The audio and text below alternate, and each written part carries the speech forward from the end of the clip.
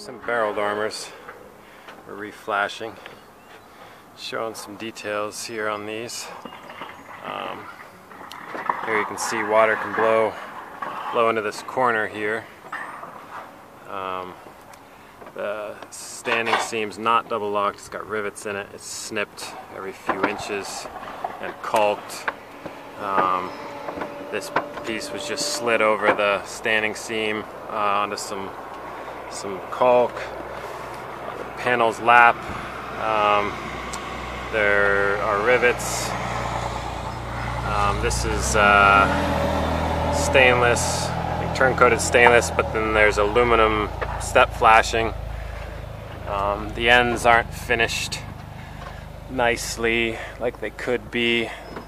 Paint obviously chipping, peeling off. Up top here where there's kind of a valley, they just slit numerous times and tarred. You can see some of the caulk here under the slate. As soon as the caulking fails, this barrel dormer would be leaking. There are numerous issues with this technique used. That one we ripped off already. This one we are in the process of ripping off and installing new 16-ounce half-hard copper, and trying to do all the techniques properly. Front of the apron here, another issue. It looks like the apron is short. You can see this row of slates should come down to about over here, so this apron should have come down to meet this row of slates. It's probably a headlap issue here, and I'm not sure how they finished these corners off. I don't think they soldered, so it probably just lapped and caulked. Over here, I have my apron, double lock sweep seam. It's got some straps holding the front of the apron down. Maybe see it better from this way. And I got the step flashing running up. We're getting ready to put the standing seam copper on, and a corner here, and a continuous valley piece. So I will take some video once we have some copper on. Here we are stretching some pans with the stretcher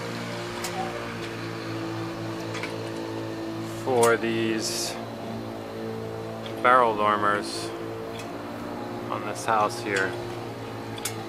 We got the stretcher on the left side, the shrinker on the right. Trick is to make multiple passes with the stretcher so you don't tear the copper. We got Dominic here stretching away. We do one pass, maybe two passes on one side, then we go to the other side and do a pass or two. The male side stretches a little slower than the female side.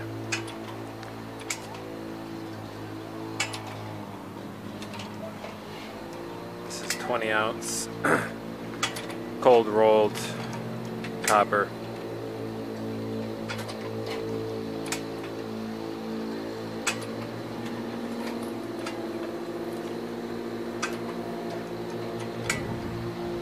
See the curve forming.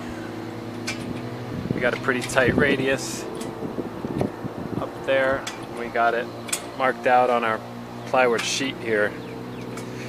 I don't know if you can see it, but it swoops around here. So after a few passes on the stretcher, we lay our piece of copper on here and we see how close we are. And we always work from one side of the curve up. And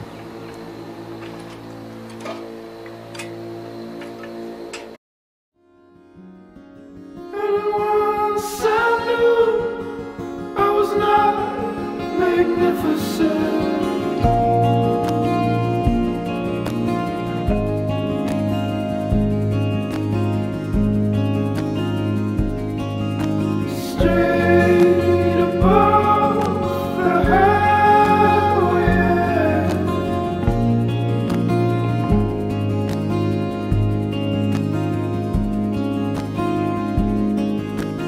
shaking thing can stick with us.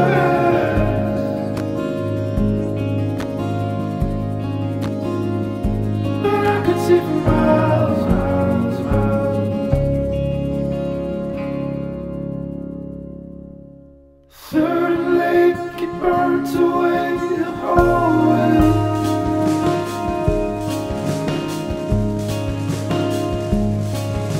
Was where we learned to celebrate.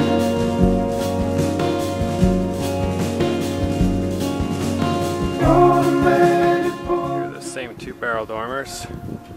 A couple differences. I put a drip edge on so water can't blow under here. The seams, instead of being riveted, they are actually locked together. Instead of a cut standing seam, they cut it about every inch and then smeared caulk on it and then put a cap on it. Instead of doing that, we actually stretched the copper and locked it together.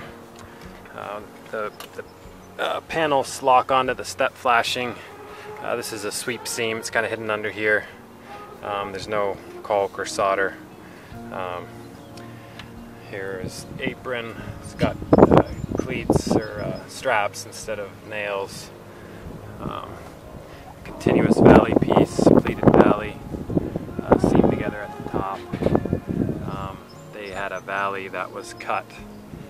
It had slots cut in it up under the slates, and they just put ice and water shield and tarred it together. So this is a huge improvement over what was here previously.